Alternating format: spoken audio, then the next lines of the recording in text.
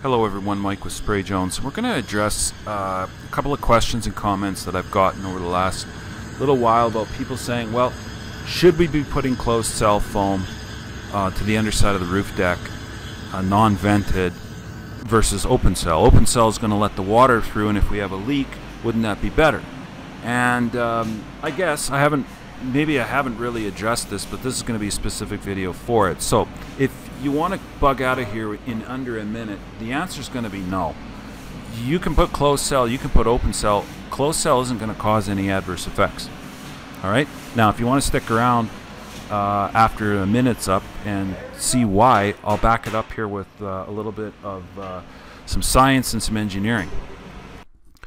We have had all of our details done by Morrison Hershfield, which is a very large private building envelope engineering firm in Canada, and they've done this on behalf of BASF so that they can have specific but also generic type details that would be applied to any wood frame constructed building to answer questions about where spray foam can and can't go. And they have huge credibility here in Canada.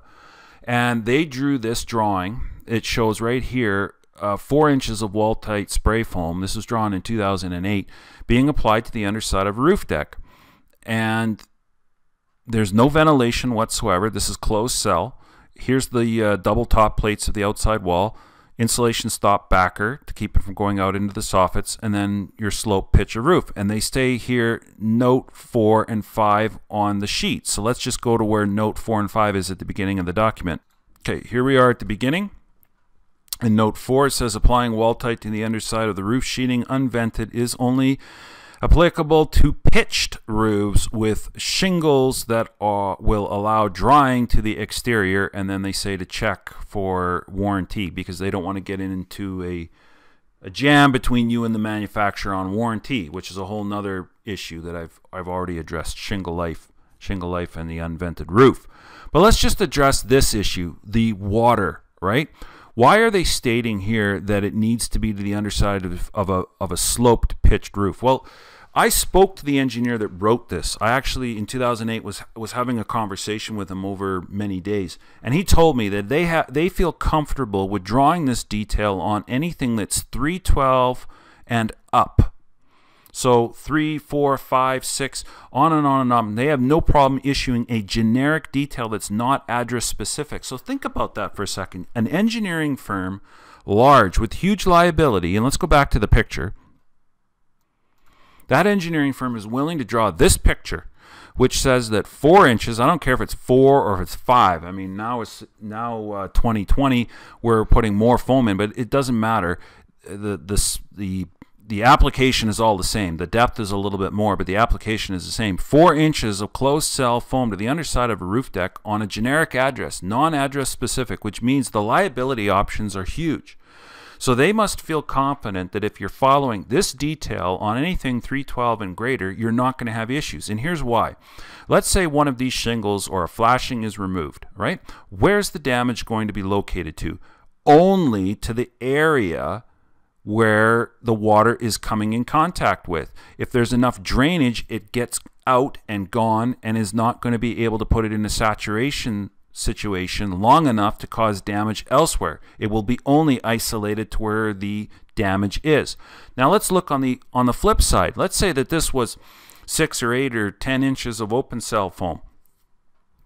If you put and lose a shingle, the open cell foam is open cell. It can act like a sponge. It can hold a lot of that water. So that means you're not guaranteed to see where it's leaking. Just because it's leaking here doesn't mean where the leak is above. It can be leaking 4, 5, 2 feet over to the left, to the right, in a totally different location. It could be leaking for months before it reaches a high enough saturation to drip on the inside. So you're not going to have paint damaged, drywall damaged, insulation damaged, and then you still have to deal with the leak. This is flawed logic.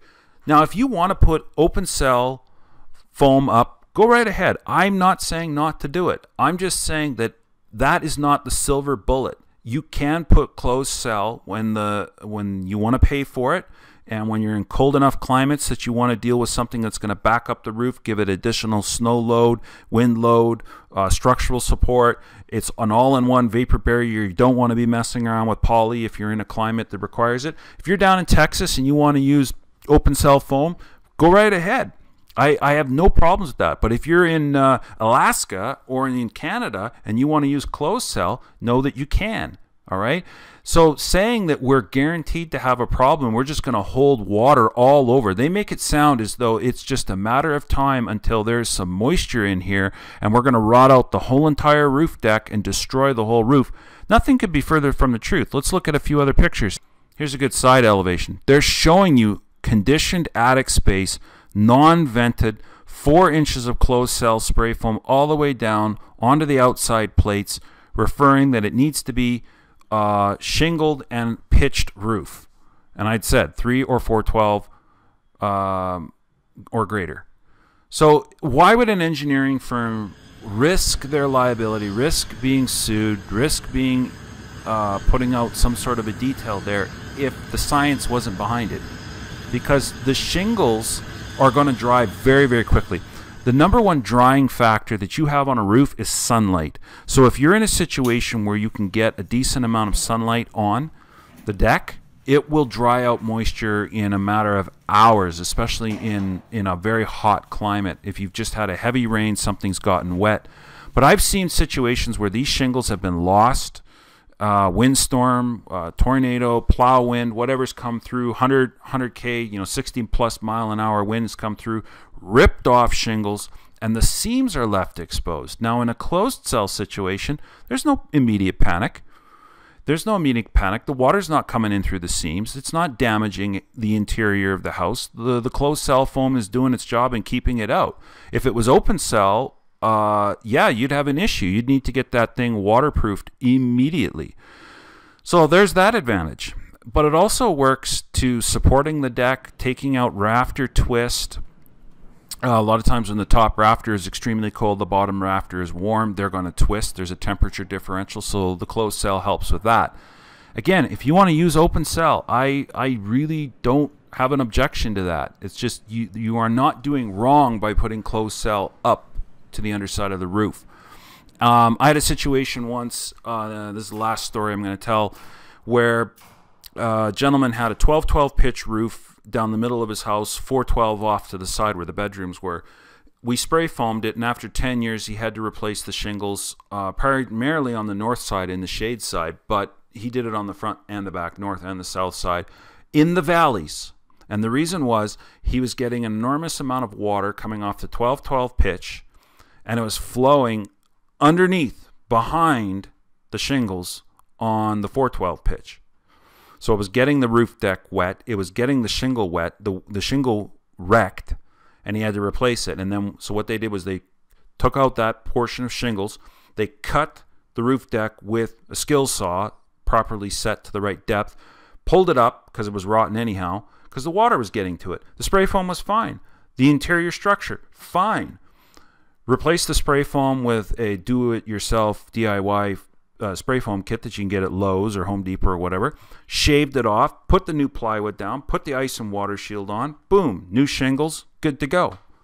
So this is not some tricky thing. The only thing that it's tricky to is people that don't understand the physics of what's going on, and they subscribe to myths, and they think, well, this is the way it's always been done. And I have a rule: do not generalize from specific instances. So or reverse, if you generalize and say, hey, there could be, maybe, there might be, and then bring that into a specific instance and say, well, there might be a situation where we could have a possibility, therefore never do it ever. Well, that's wrong.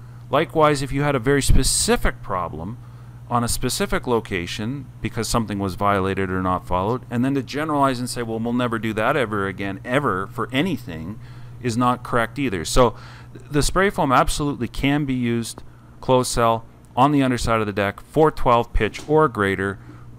Just get the proper drainage, have high quality shingles, have high quality underlay, and you're going to be fine. Get your spray foam installer in your area, your state, your county, wherever you are. Make sure they do an even and consistent job. That's why we want to see the foam to the deck and then from there you can visualize that everything is good long before the drywall is ever put up. In fact, you can even have a thermal imaging scan if you're in cold climate, hot climate, see how everything's performing, and then you're good to go. And I think the science is behind it. I think the engineering is behind it. If these guys didn't support it, they wouldn't have drawn it this way. And I mean, you can comment and like and subscribe and share this with anybody you think this is going to be valuable to, and we'll see you on the next one. Have a good day.